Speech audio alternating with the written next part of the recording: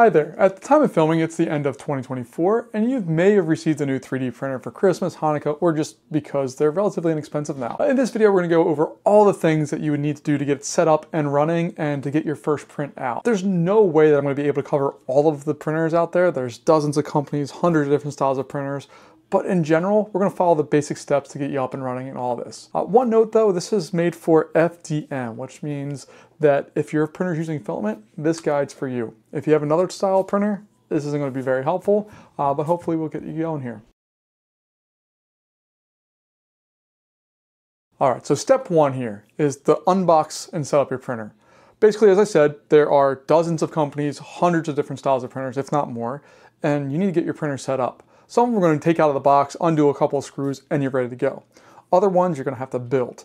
Just follow your manufacturer's instructions with the included guide, and you should be good to go. Once you've completed and set up your printer, you need to check and see if there's any updates for the software or firmware that it uses.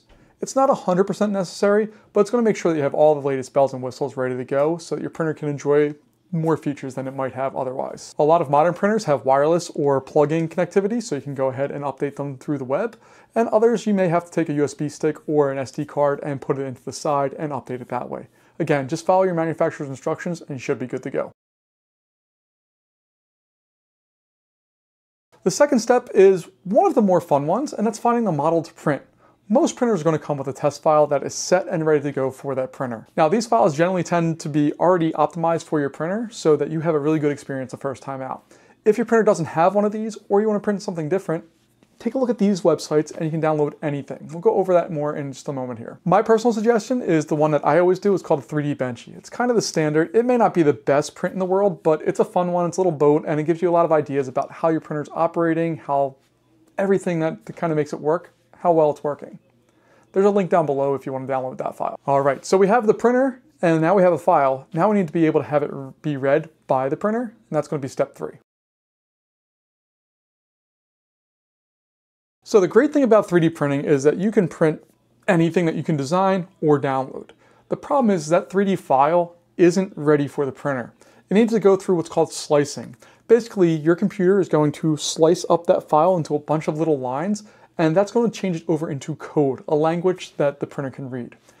There's going to be a lot of technical things here, but in general, what we're doing is we're going to take that model, slice it into little layers, and then that's going to convert it over to code that can be read by the printer to control how fast the motors go, how fast the fans go, how fast the plastic is getting pulled out of the extruder. It covers all those things. And the slicing software is going to take care of all of that for you, so you don't have to write thousands and thousands of lines of code for the computer to read out what the printer wants to do. The great thing about slicing software is you have ultimate control over how the quality and style and look and feel of your end print are. You can rotate the part, you can change what side it prints on, you can control the speed, you can control lots and lots of things. It gives you total control over the entirety of the print. It's like a superpower.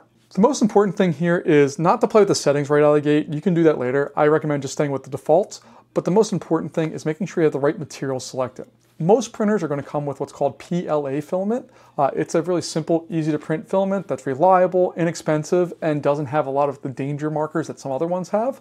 But you're going to need to make sure that you do it because otherwise you're going to get wrong temperatures, which is going to cause a whole bunch of issues. So make sure in your slicing software that you're using the correct material for your printer. I personally use an open source software called OrcaSlicer as my main slicing software for my printers. It supports a wide variety of printers, but you may not have that option, or you may have a printer that requires that you use proprietary information.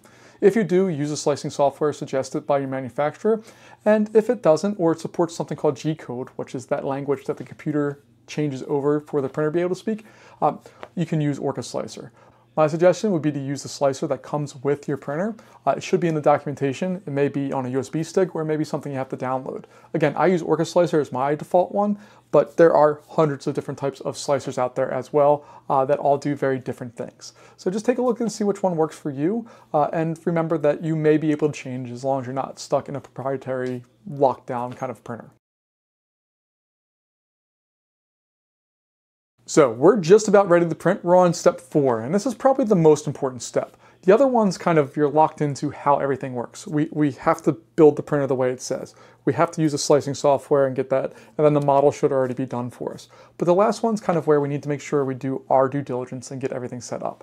This comes in 2 parts. The first one is loading the filament. So you're going to follow your manufacturer's instructions and load the filament. It typically comes on these big rolls that are 2 pounds or so, and you feed through it. You may have a little sample one that comes with it too to test out your first print. That works as well, but I typically use spools for most of my stuff. Once you have the filament loaded, you need to do a process called leveling.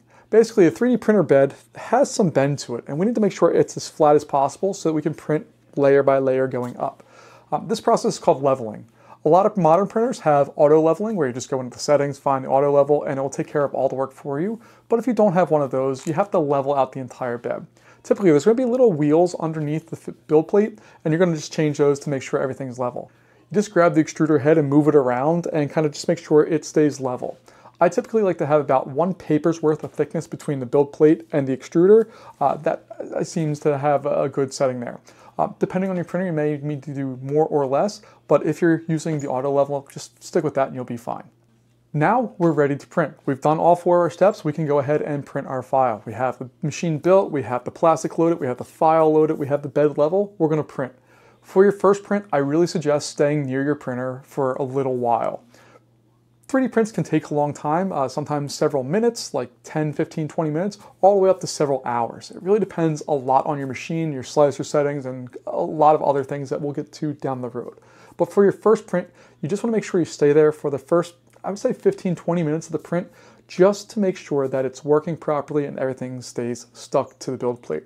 By far, the #1 most common issue that people have when they're new to 3D printing is that the print will separate off of the build plate, and then the printer doesn't have anything solid to print to, so you get this thing called spaghetti. It happens to all of us, it's something that happens there, but you just want to make sure that you're watching your printer so that if that does happen, you can stop the print and go back and check and see if everything's proper. When I have a print that fails, I look at 3 main things. The first one is the filament feeding in properly? Depending on the age of your filament, the style of filament, it may just be an issue with the filament. So if you have more, try something else out different if you keep having issues with the same color and style of filament. The second thing I check is my slicer settings to make sure that I have the proper material, speeds, all that stuff. Again, if I'm having problems and I change something, I'm just going to go back to one of the default profiles, and generally that fixes most of the problems that I run into. And then third and final, and I do this on every single print, is I level the beds out on every single print no matter what. Even a slightly out of level bed can cause major issues. If you have a bed that's kind of tilted and this thing thinks it's flat and it comes in, it's going to run into that and it's going to cause potentially catastrophic damage to your printer.